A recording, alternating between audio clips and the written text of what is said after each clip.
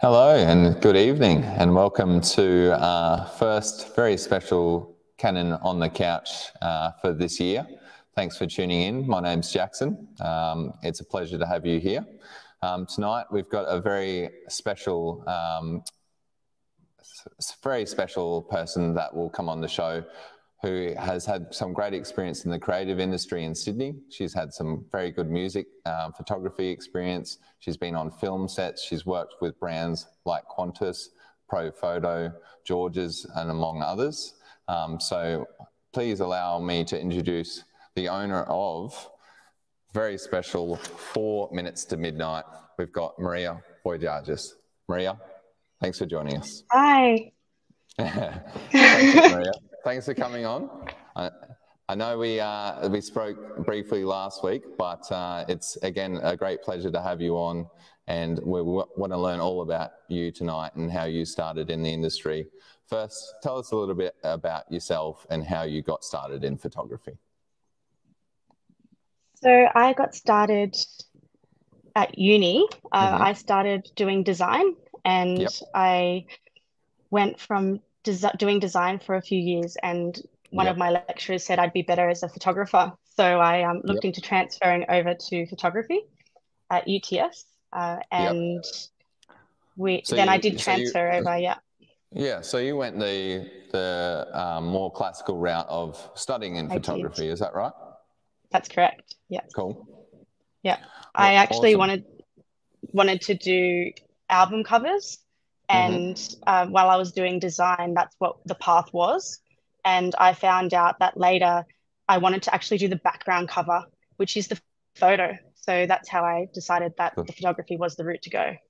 The photo itself. Now, what about music drew you towards music and the pathway of music, and why was the cover albums or cover photos so significant in your upbringing? So I was really lucky growing up. My family was very art-based, and we used to go down to the Canberra Art Gallery every year to see the art, and I really loved it. And then I really enjoyed looking at art and seeing the way shapes and tones and shadows capture an image. So I was really, it really inspired me to do that later on. And I had a very great passion for music. Cool. And music in your childhood, is it coming from mum? Was it coming from dad? What were the musical influences like growing up? It was both.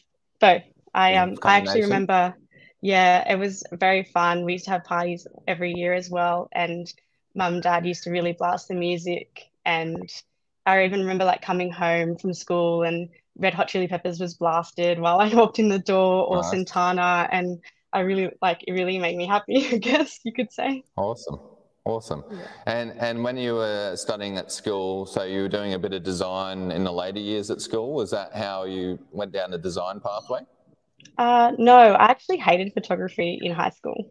We did a lot of still life, and there was a dark room, we had accessibility to it, and we used to do a lot of still life, as in like apples and like with the film camera.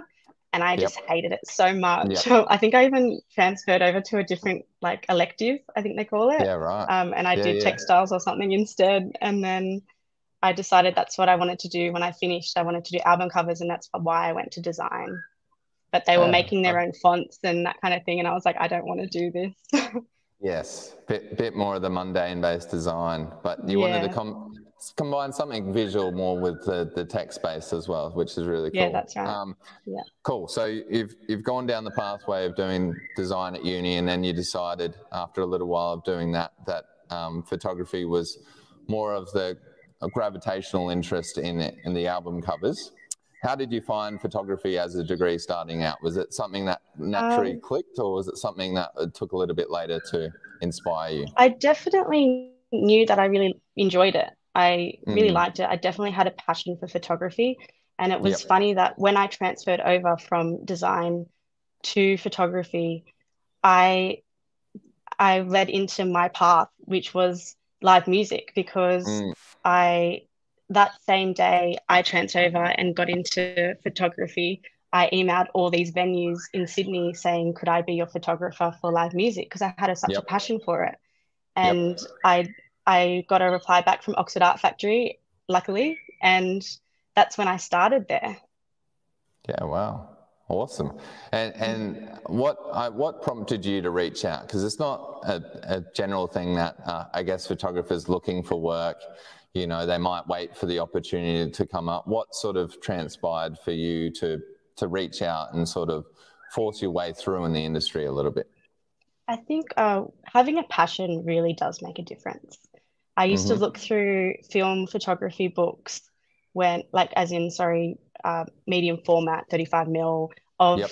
live music. And I used Yep. to really get passionate about it and be like, that is just so cool. Like, that is, you know, I just really love it. Like seeing guitars or people, like musicians jumping. And I was like, that's awesome. I wonder if I could do that. And like every time Yeah. I went to a gig, I was like, this is awesome. Like, imagine having this as a career. I'm sure lots of people think that. And Yes. once I know I want something, I will definitely go out and get it. And I think that's from my parents saying, like, being very good to me and saying, you do what your passion is. And that Yep. was it. And I just went out and I tried to get a job the first day of photography, not knowing how to use a camera properly. Just going straight into it. It was Tell us a very, bit of yeah. tell us a bit about your like technical photography influences, because when we were talking a little bit earlier, you basically were reaching out when you didn't even have a camera at one point to start That's out. right. Yeah. I didn't think the venues would, well, Oxford Art Factory, I didn't think that they would reply back so fast. And what happened was is that it's crazy. I reached out, they replied back like the day after, and I hadn't even started my degree yet of photography, and not even the first day. Wow. And I didn't have a camera, and they said to come in and have a test run for a night.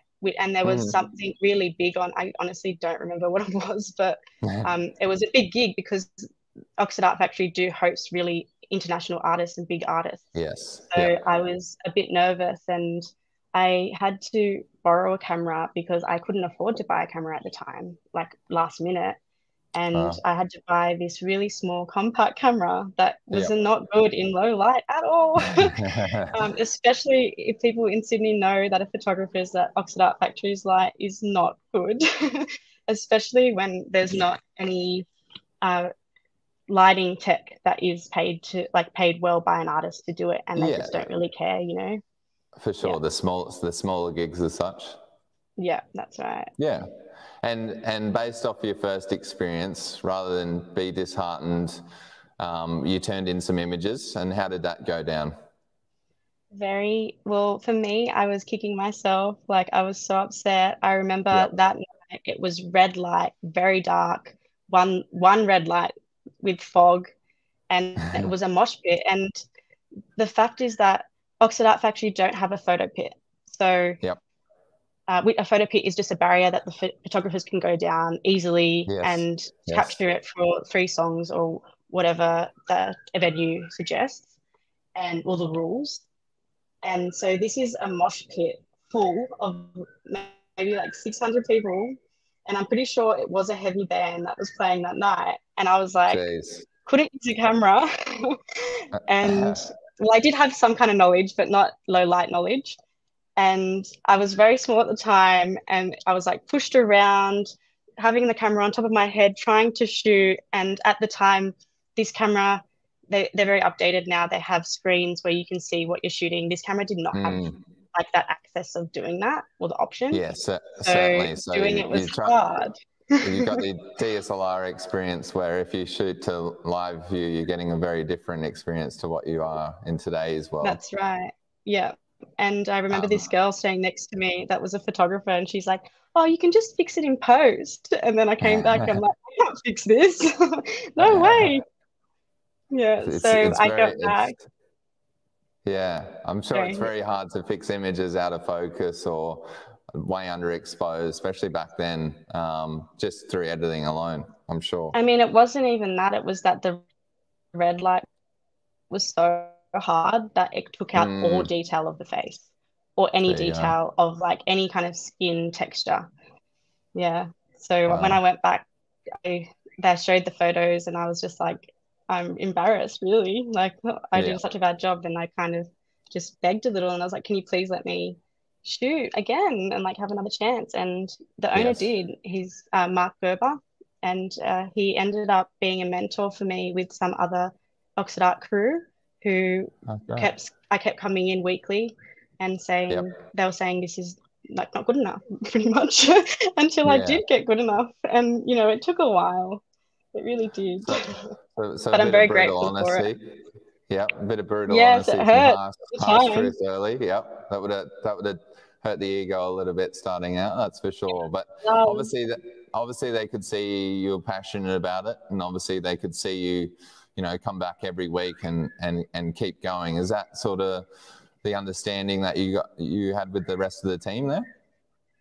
yeah, so I ended up shooting every gig. When I say every gig, I mean every gig. And I was doing full-time uni at the time. So I was coming from uni sometimes and shooting really late Jeez. nights to get up and Yep. do like assignments and stuff and have this. Yep. But because I had such a passion for it, I was okay and I was happy to do it. I shot almost every day, every night, and it was hard. And the thing about me is that I really liked a challenge, and it was a Mm. challenge for me, and that kind of inspired me to be better and just have Yes. like this goal where I could do it. And like if they like, to be honest, like if they start paying me, I know that I'm good. Like it just started Yep. to be like that because it was such a long trial for me. It was a few months Yep. until Yep. they said to me, okay, you can start paying me now. And that's very Yeah, for important. And sure. I'm very grateful Absolutely. for having that. And you know, people don't understand you do have to work for free. And it's kind of just like being in any industry. You think about how you go onto internships or you do Mm. trials. That you could be a doctor and you know your apprentice, or I mean not an apprentice but a work experience. It's the same Yeah, thing. exactly. Yeah. Even being a barber or working in a hairdresser, you have to learn the ropes first to be able to then get paid appropriately. So I think that is a big thing, and we did touch on it as well last week. And it's almost like a mark of respect or a badge of honor once you're starting to get paid, and you go, wait a second, I'm getting paid for something I'm really passionate about or really love, and then it really starts to click from then. Yeah. Yeah, it's definitely a rewarding. Yeah, for sure. And so you were shooting back then probably something like a Canon 550D, something of that ilk in the DSLR I world, think I assume? even lower than that in the beginning. Jeez. I was shooting something really bad. Yeah, wow. And it wasn't only until like a month or half a month later, 6 months Mm. later, that I got the 5D, the two, I think it was. Yep. Yep. And it was still like not getting the light the way I wanted with like a Yeah, 24 to definitely. 70. And it was hard. And because live music, a lot of people will know, or a lot of people won't, but you can't use a flash most times. A lot of Mm. acts in Australia or even worldwide don't allow a flash to be used while they're on stage. And Yeah, wow. that's the, yeah. So it was very And so, hard. yeah, so you're kind of at the mercy, I guess, of the lighting team and how the stage is outlaid a bit, aren't you, with music Yeah. photography and how do you work around that with your photography? Is there, I think you spoke a bit about it last week, where you sometimes meet with the lighting technicians to be able to achieve a certain look or know what their stage show is going to look like at certain stages throughout the evening? It depends on the gig really. Mm. And it depends on how big the artist is. So for Yep. example, when I started to Oxford Art and I was there every day, I got to Yep. know the team and I got to talk to the lighting tech and be like, please give me some white light. I need it. And that was really, really helpful and it worked. But like there's times when international artists have their own crew who Yep. the lighting is managed and that's what Yep. they want. Like some artists will be like, I don't want any light. I don't like it on me at all. So you're like Yep. really can't do anything.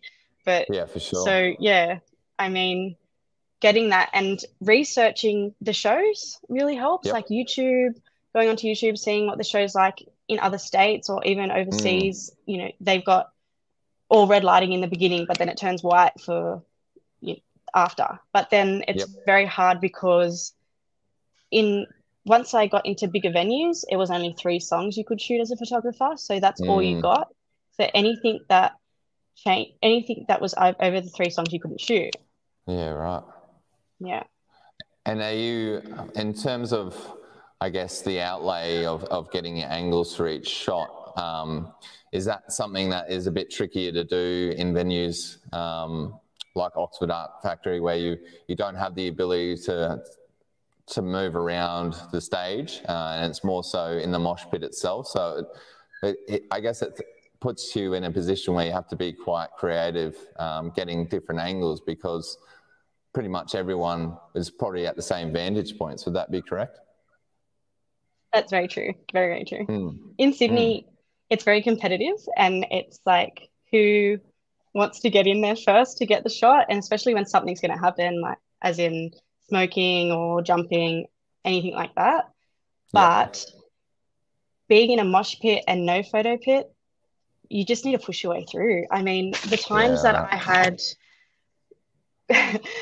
you get tactics. Sorry. Okay, but like a tap on the shoulder? Okay, I'll give you one. So you've got a full venue, Oxford Art Factory, say, for example, and you have to do socials, which are photos to the camera with a flash.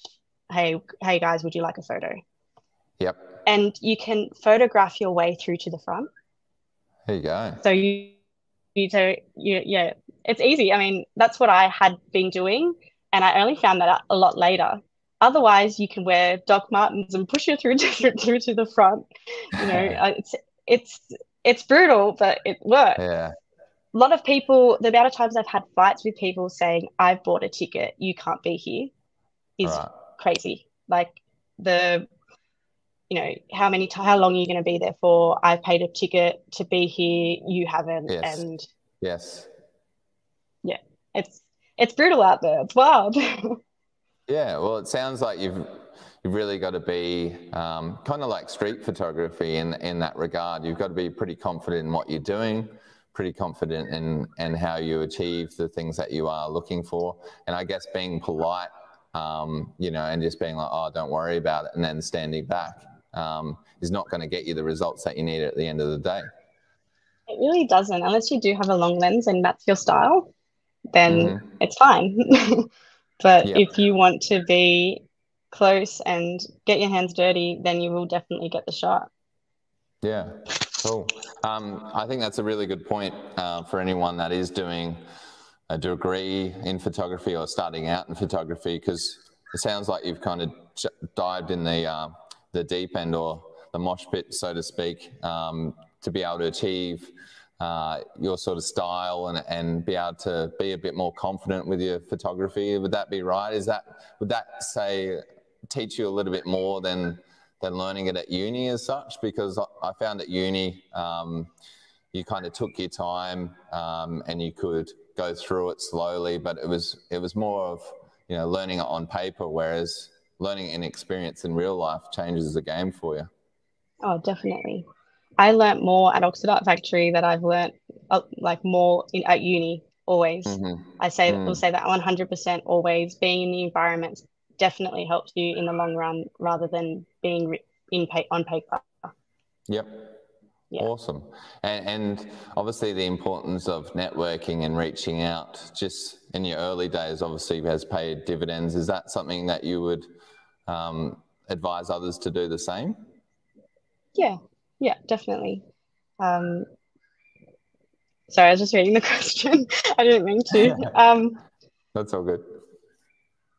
Yes, I have been backstage quite a bit, and working for a venue really does help with being backstage, and it does allow you to have access. But hey, when I started out, being backstage was this huge thing, and I think it's that barrier between a punter and a musician and having that access. But most of the time, people that are backstage, they want their privacy, and you sometimes don't get a lot unless you're working with the band, and you can relate with them, have a person show your personality and talk to them and get the good shots.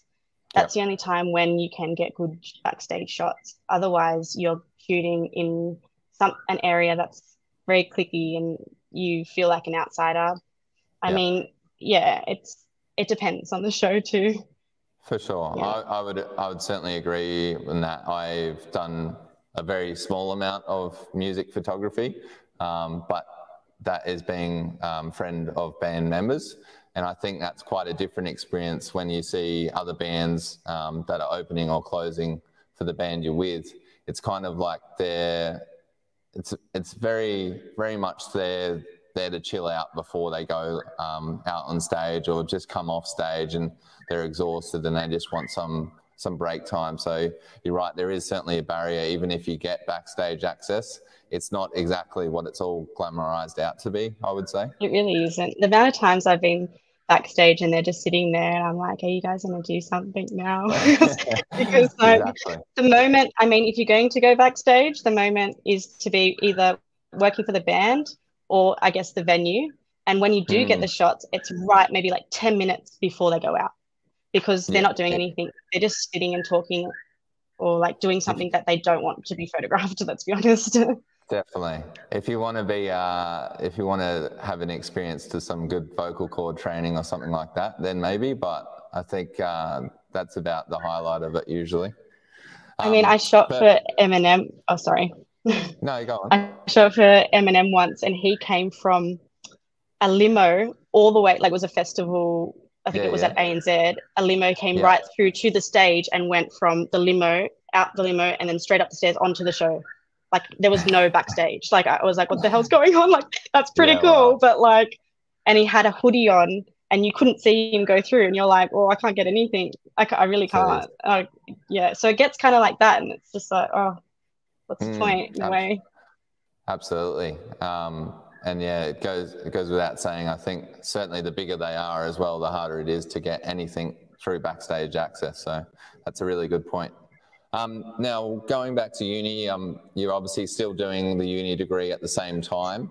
That's right. Is music photography then something you were thinking after uni would be the net result, or were you learning something else during your photo degree that maybe said, you know, I want to try a bit of commercial photography? I only started commercial photography after uni. So I branched out after uni to do more of the commercial world. But during uni, I had my hands full, that's for sure. I was doing music. And then we went, the best thing about my degree was travel. We went to Bali and New York to be in the essence of environment for photography. We did a bit of abstraction and stuff like that with how busy it is in New York. And then after that, my last subject was to find do an internship with a photographer that you of your choice. So having a passion for photography, I was like, well, if I'm going to do this, I want to do it properly so I can put it on my CV and you know, after I can just be like, I did this, not having it as a, you know, not nothing, like a nothing thing. So luckily there was a email that came out, not even sure how I got it, but it was to be an intern for a film photographer named Mark Rogers on the film Alien: The Covenant. And it was a 6-month job, but it was an internship. And we had to, he was looking for someone to do an intern trial for one to 2 weeks and then to get paid, obviously.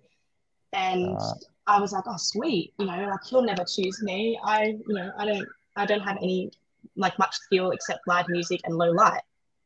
So I got an interview. I reached out, got an interview. There was about 30 to 40 people trying to get this job, probably more, but that's what I was told. And I got the internship. I said to him, I have a week at uni where I can do this for free for you, and I could offer that. And I'm learning. He was looking for someone that was learning, that would get too bored in the job, and it was to assist. So I got the job. I did it. I went back to uni, told them that I had got this job, and they were stoked. But the thing is that the internship for uni to do that subject, to complete it, was 1 week, and then you do the assignments on it. Though after the 1 week for the job that I was getting hired for, yes, was longer. And I reached out to uni and I said, could I please do this job? This is huge. Could I stay on it and not have so much absence? Yeah, certainly. Yeah, so I don't fail. And they said no. And then I failed on attendance, and I had to I had to choose which one I wanted. And I obviously wanted the job because it's more experience. I wanted to stay in the industry. And I picked the job, and I had to defer that subject. And so I failed on attendance. Oh, wow. There you go. So then later on. So you're going to a uni degree to obviously learn about photography and continue a career in photography. But as soon as a career opportunity comes about while you're studying, that doesn't meet the criteria. It's pretty brutal, to be honest. I mean, the course that I did doesn't even exist anymore. So that really shows a lot. And I can kind of say that because it doesn't exist.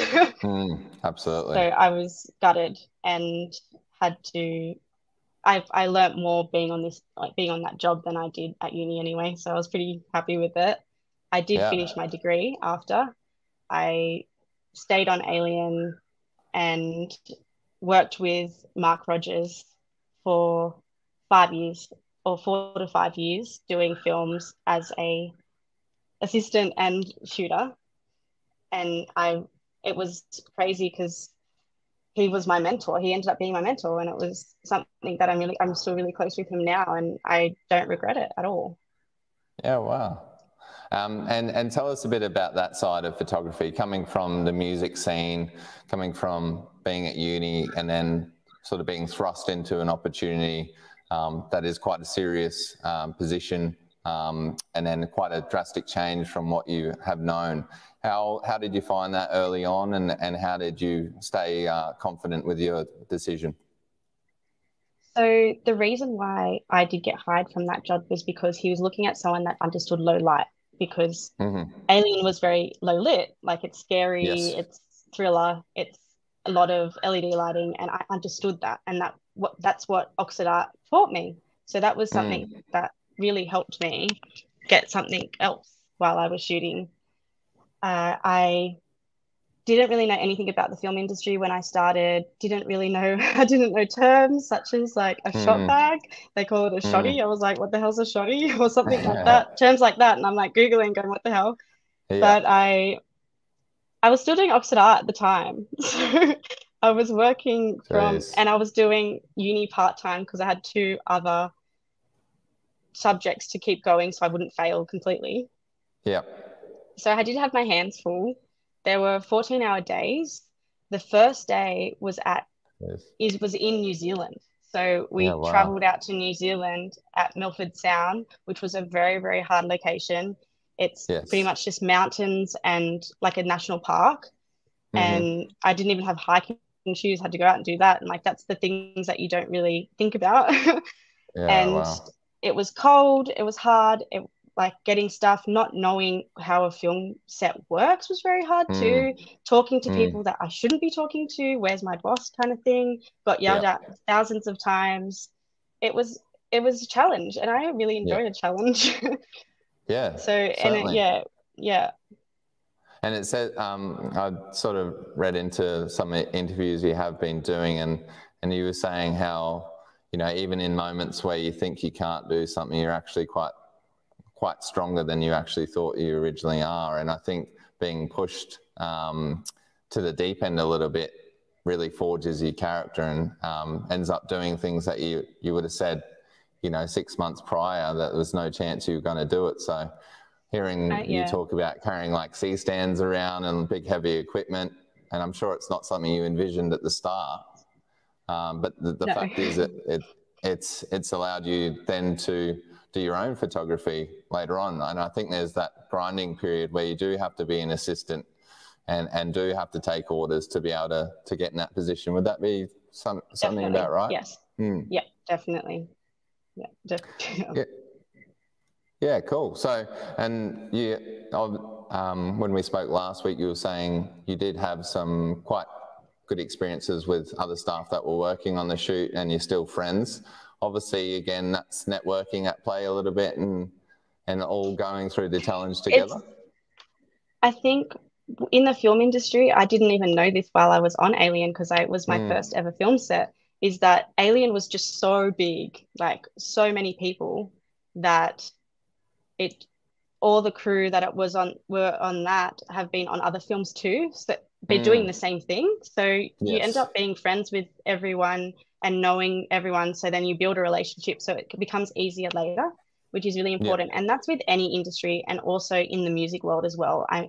I still bump into photographers and punters, musicians that are like, I know you shot at Oxford Art Factory back in 2014. You shot this first photo of me, and that would only happen on the weekend. And I was like, that's wow. Cool. And I look at the photo and I'm like, I've come a long way. But it is connection, and it really helps with personality as well. And when I started at Oxford Art, I tried to talk to as many people as I could, and that's some advice that I would give out, is to be very friendly, because they usually do stay in the same industry, even if they're a different title. So someone might reach out to you and say, I really enjoyed the photos you did 10 years ago. Can you do this now, which is like commercial? And that's how that comes about. Yeah, awesome. That's some really good advice. Was Mark the photographer that said to you, you can have everything you want, just not at the same time? You did, yes. And it's very true, and I live like that. Yeah, and that was kind of the uni degree versus, the cool experience you had with Mark as well. Well, what was yeah, that's right. What was happening was I was getting very tired. I was young, but I was tired. I was coming to work after doing an Oxford Art gig and doing uni, and going to Fox Studios at like early 7 or 6 or whatever they're starting at. The days are different, to do a 10 to 14 hour day to edit, because I was doing the editing. And I was getting a bit slow. Like, I mean, in the beginning I was fine, but I was like, it's natural, right? So I was doing that. And then he said to me after I finished my degree, because I went back to uni and finished, luckily. He was like, so what do you want to do? And then that's when he said that to me, because I was trying to do music, I was trying to do film, I was trying to do my own personal projects as well. So it was like a lot. And he said that to me, and it's very true. It is very true. 100%. No, that's very good. And I guess like leading to juggling everything, and I've seen it across the creative industries quite a lot, is that eventually, if you're not falling into one particular category, you will end up burning yourself out pretty easily, and that can do a whole career change at that point. You can go from loving to photography to hating photography quite easily. Yeah, I mean, well, yeah, I guess so. Not for me, but I like to do everything.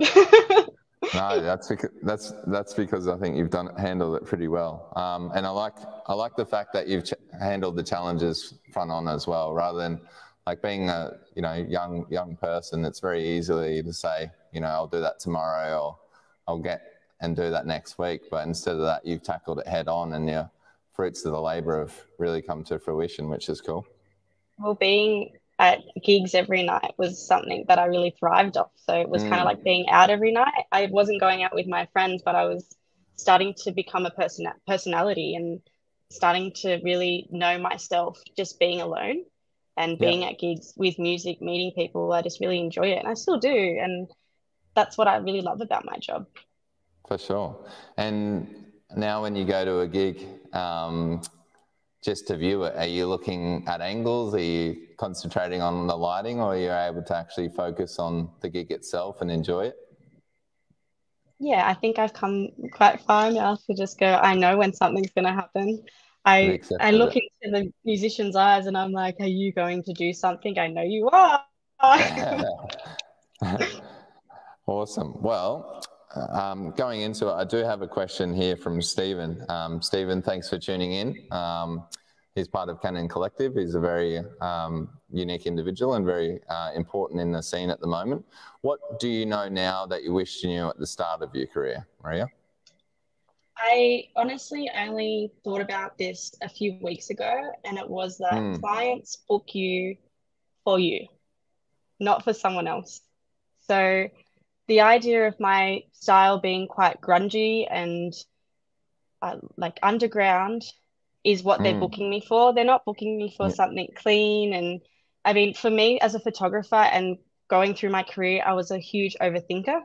And I used to kind of compete with other photographers going, oh, you know, back in the day, it was Instagram was very, very big and they got more likes than me. Why? That kind of thing. And it doesn't matter. It really doesn't. And when a client reaches out for you, they reach out for you and they don't reach out to be another photographer's style. And that's something that I wish I knew a lot longer. Like I've only just figured that out, really. And I wish I knew that. Cool. Thank you very much, Stephen, for the question.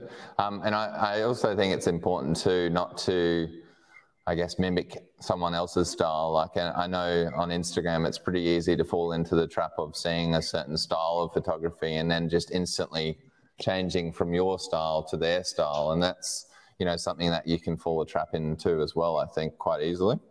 Definitely. I mean, for live music, it was very hard as I was trying to get it very sharp, and these photographers were coming, like other photographers that weren't shooting at Oxford Art were getting it really, really sharp. And then only years later, I'd noticed that it was the light.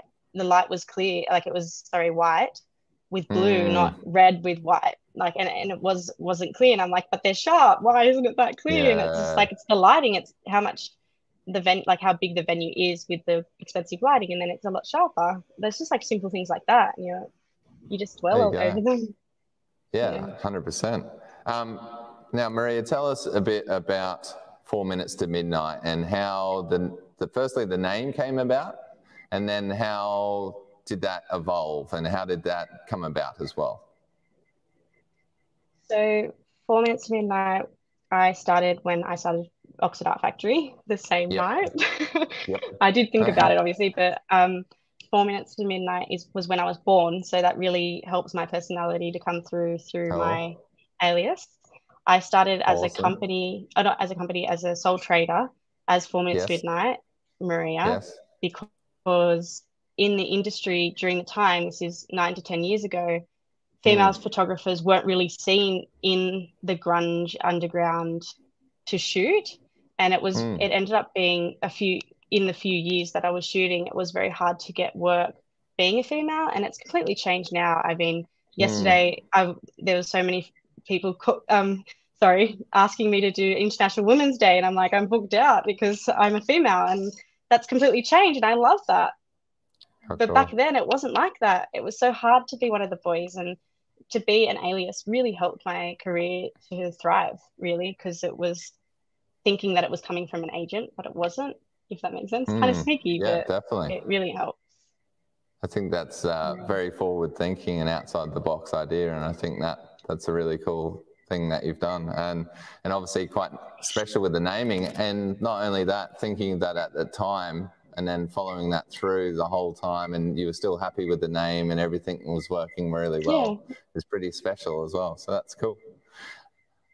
Now, Maria, tell us a bit about Canon as a brand. So obviously you've done some shoots with Canon before in the past, namely the video of the testing of the EOS R. Do you want to tell us a bit about how that experience came about? I was reached out from Monster Children, and they asked me to come to Japan to shoot anything I wanted. Actually, I could choose, which was awesome.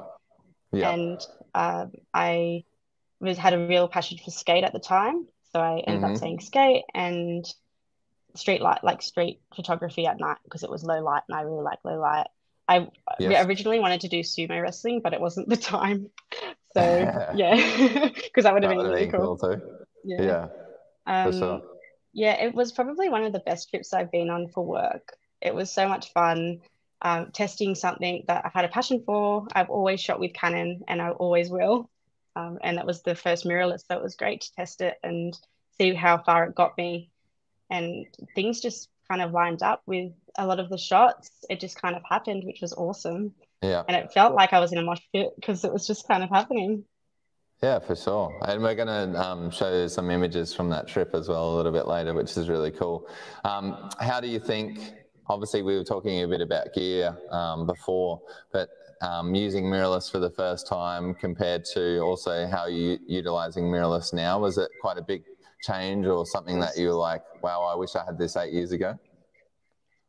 I honestly, when I was in Japan, it was very overwhelming because Japan is such a populated place to find something, to do something. And I did really enjoy that, but it was a huge change not knowing how to use a camera. It kind of felt like that first day at Oxford Art. But I knew like a lot more knowledge, but I was even pressing the buttons for the 5D going, oh no, wait, it's not there. But it was awesome. It was a lot faster, and I could capture a lot of things a lot sharper, faster, which was amazing. Yeah. Cool. Tell us a bit about the gear that you have now. I know you mentioned it earlier. You might have some show and tell, or just something quickly that you can show us what you're shooting on currently. So I only this year I went mirrorless. I have the R5. Nice. So I do have the adapter with the old lenses, just because still rocking the EF lenses. It takes a while to get your kit going still, but it still works the same. You don't lose any stops because it's mirrorless. I do shoot a lot with the 1.250 and the EF and the 85 as well, just because it is low light, and I do a lot of low light, so it really helps. But the differences between the 5D and the mirrorless are huge. I didn't think that they were. But I remember the first day I got it from CPS I rented it out to test it because I was considering it this year. That was a very big choice because they're not cheap. And I was in love. I loved it so much. I got so much that I would never get for live music, because the first night I used it was for a live music gig. And even with the flash, it's so fast. You can eye track, and I have set it up so you can just press a button and it eye track straight away, and it's perfect. You get so much more than you do with the 5D. I can't go back, but I do use both sometimes just for backup. Awesome. Well, I've got some images up here, and I think we were talking a little bit earlier. This is the first image you'd taken, or one of the first images you'd taken with the R5. And that must have been a pretty cool experience to get some pretty epic stuff straight away. I mean, just even how her hair, you can see how sharp her hair is when it's in movement, obviously, and it is with a flash, but still it's something that you wouldn't get usually. And I was stoked. I was really happy with that. Yeah. Yeah. Awesome. Now, where was this shot taken, Maria? It was taken in the old age cinema in Surrey Hills. They do, it was a private show for this artist, and she came from New York, I think, and just did a small show for VIP. Cool. See, times like that, because I was working with the artist, I could do behind the scenes stuff, and they were really happy with it. I mean, backstage. Yeah, for sure.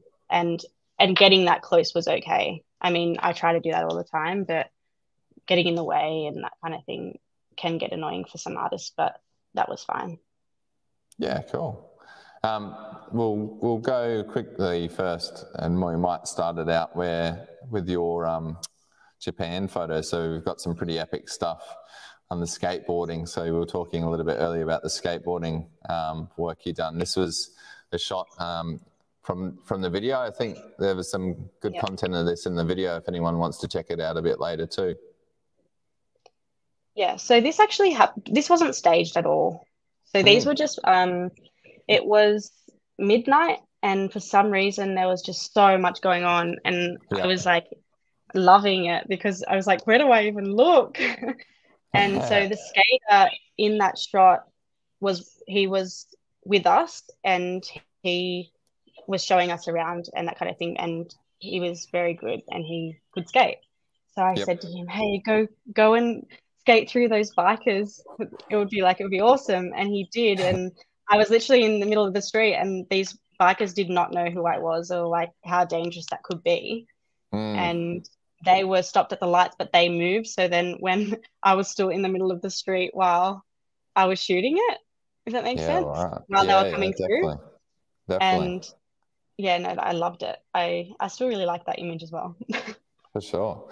I think it shows a bit of your music photography, just being able to get in close and getting the shot and not being too scared about, you know, getting involved in the experience overall, which is pretty cool. It's definitely about the confidence, that's for sure. If you don't have it, then you don't get as much. It's hard to get the moments, definitely. I mean, you do have to risk it a little, and if you don't want to, then it's hard to get it, I guess, unless it's staged, but it doesn't. Yeah, for sure. Tell us about this image, Maria. So this was in Japan too with the same crew. This was a tattoo artist and really great guy, actually. He did only spoke a little bit of English, sorry. And we just did a portrait. His studio was amazing. There was stuff everywhere. There was just so much to see, and it was very creative, and took a portrait of him. Yeah. Yeah, very cool. And did you obviously had a ball when you were shooting the images as well? You had a great time in Japan? Oh yeah, definitely. Yeah. I already had been to Japan a few times, and I already really loved it. So when I went back, I was like, I've got to do it for work. That's awesome. Yeah. How good. Now I'll go back to the first image, Maria. Yeah. This one here. So that's at Oxford Art Factory. Cool. It was an earlier image that I took, and you can see even like how there's not much lighting going on there. And I did have to invest in a 16 to 35 mil just to get the shots like this, because I'm getting pushed. I'm getting pushed up towards the stage, so I can't really go back a bit. So the 35, the wide is very helpful for that. Yeah, cool. I'll go back out here.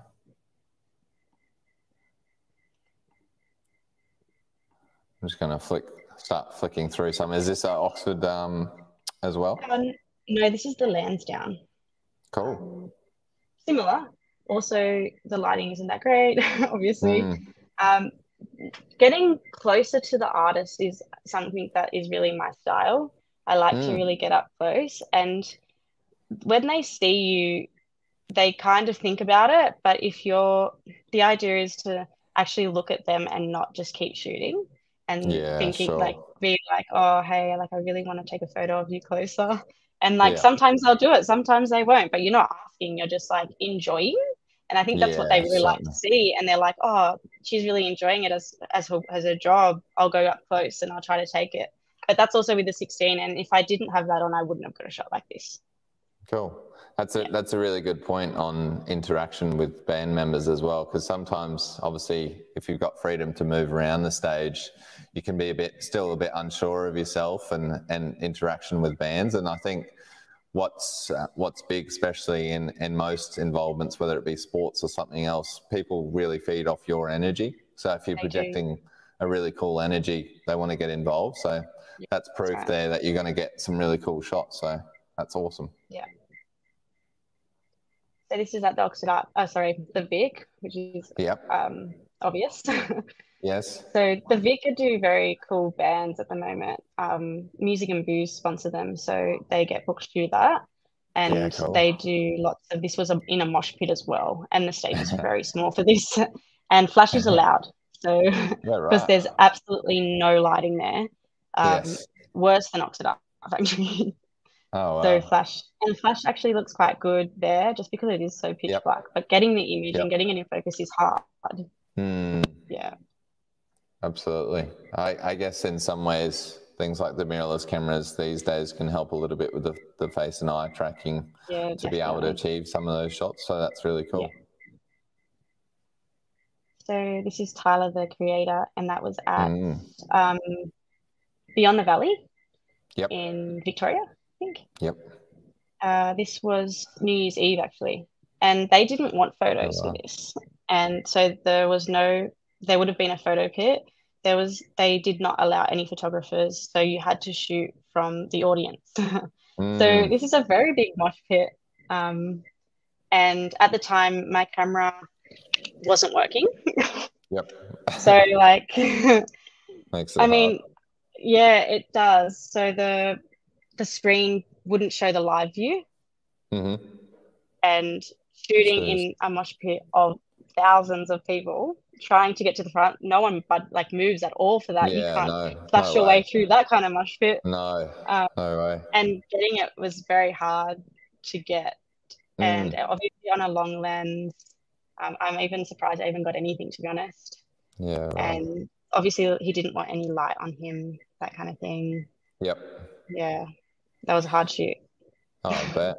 Sounds like it. And then you would have been going back to the old days a little bit without the lack of live view being able to help you. Well, even like if you don't have live view and you're in a mosh pit, you can't put your camera to your face. You have to put No. it on top because it's Yeah. too, and these stages are huge. So Getting knocked around. anything, you can't, yeah, you're getting knocked around a lot. And it's Mm. like you take it and you finish and you're like, did I even get anything? I don't think I did. Was it even worth going in there? Like I've got one shoe on and, you know, that kind of thing. So, Yeah, yeah, or definitely. you get hit in the face. I mean, I remember I did some of the first festivals I did. I got hit from a beer can thrown at the artist because I think it was like Dune Rats or something. And because they do, Say and no it hit more. me in the head, and I actually got a concussion and I had to stop shooting because I Oh, fainted jeez. while shooting. Like there was that was the surroundings I had to be in, and Wow. I did not feel well at all. And I was like, is this No. worth it? Like there's so many times Yeah. in my career where I'm like, I can't, but then I do, and then after that, I getting hit and not fainting and going, I kept shooting for the rest of the night, and then the next day I'm like, that was not worth it. Yeah, wow, that's pretty impressive. And I guess in some ways as well, while we go through the next photos, you've probably given up some pretty major events, some parties, birthday parties, New Year's Eve, things like that. You've obviously stayed very committed to your craft. I have, but now that I'm in the industry, I can take it off and I can quote as much as I want for those big events because I Yep. have been in the industry for a while and I know that if you want me, you're going to have to pay that much. And people do. And that's why doing it for that long kind of is rewarding now because I can do that. Yep. Doing the hard stuff early and fruits of labor coming later. That's really good advice.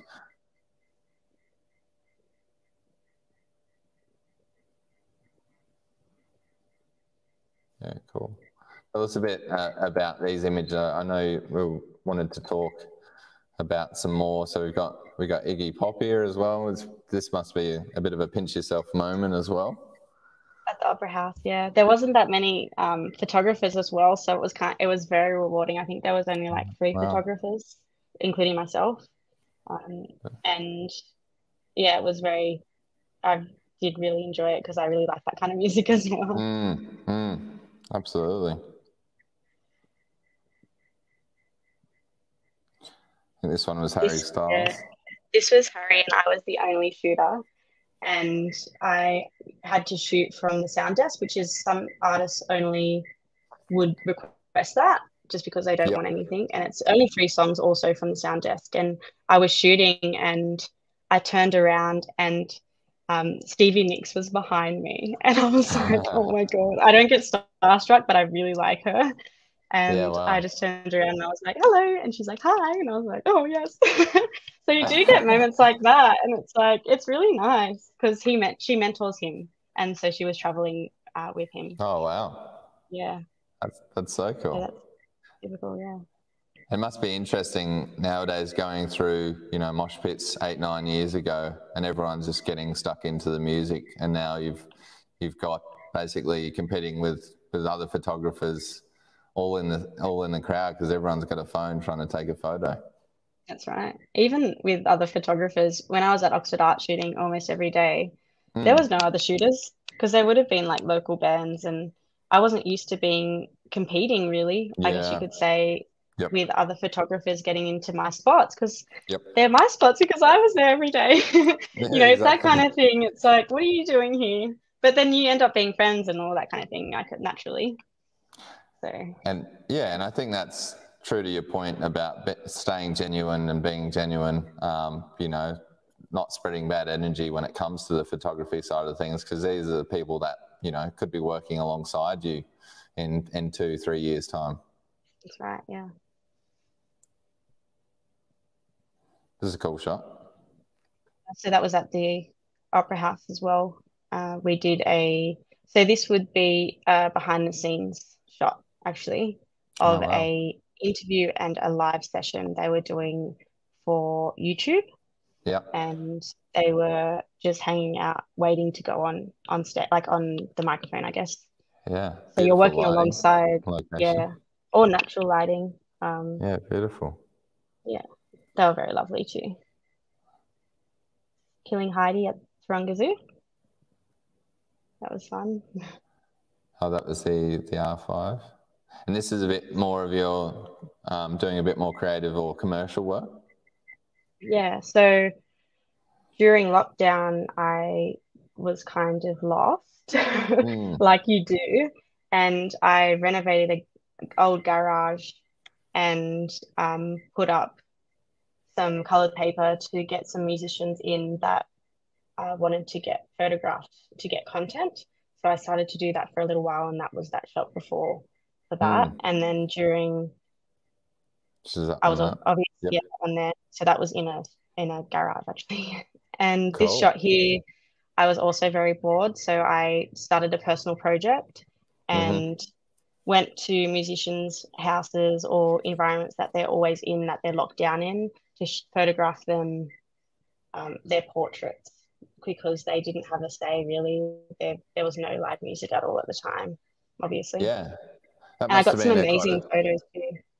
Yeah. Yeah, for sure, and access as well. And that must be quite an eerie feeling. I guess there's a bit of uncertainness out in the world, especially during this time. And, you know, being a freelance creative person, to have that livelihood taken away, that must have been a pretty surreal sort of feeling. It was. Going through those years. In the beginning, it was like, oh yeah, okay. But then I started to be like, I've got to be creative. I don't feel like I feel hopeless. I feel like haven't committed anything to the world, you know. And like, because I had such a big passion for photography, I did feel very lost and thinking like, isn't photography my go-to or anything like that? Should I keep the career? And it was hard, and I'm sure it was on a lot of creatives at the time. So I had to do something. And that's when Oxford Arts work really came in, because all the people that I did photograph were people that I built a relationship with during Oxford Art, and these were all artists that I could reach out to, and they've agreed to it because I had a relationship while I was shooting at Oxford Art for that many years. Yeah, absolutely, and it goes to the point, you know, networking and reaching out, and not just being a face in the crowd taking photos, has proven that you can do other things with those contacts and networks you do have as well, which is cool. Yeah. Awesome. Perfect. So that was some great images, and obviously you've gone through different styles. How would you sort of explain your style in photography at this point, Maria? My style varies, but it still is the same. I really enjoy capturing low light, obviously, and grungy vibes. Though when I do shoot, overall is candid. I do not like to pose people.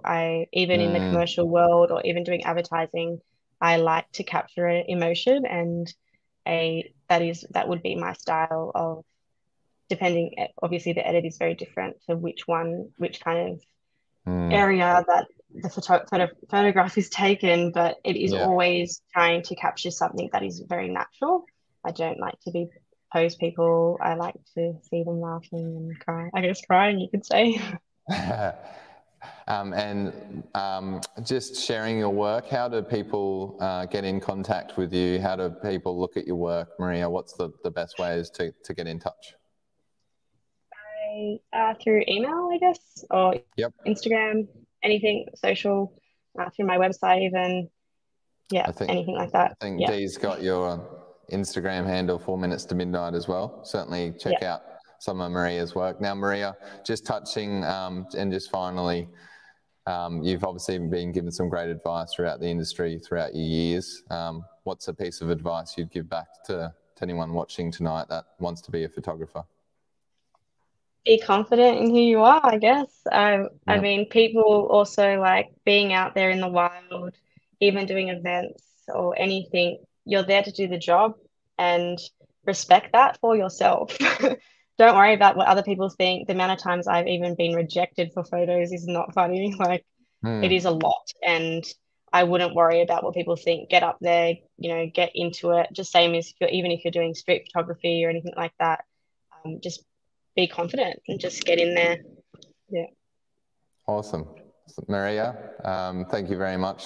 It's been a pleasure to have you. I'm looking forward to seeing your work throughout the next few years, and yeah, it's just been a great experience to listen to everything you shared tonight. So we really appreciate it. Thank you for having me. Thank you. Awesome. Now, we just following up, we do have another On the Couch coming up on the 27th. The 27th of March, we got Brooke Pike, and we're going to learn a bit about her photography in the wildlife industry. She's got some great images as well, so we'll be able to share that. Thanks to everyone tuning in tonight.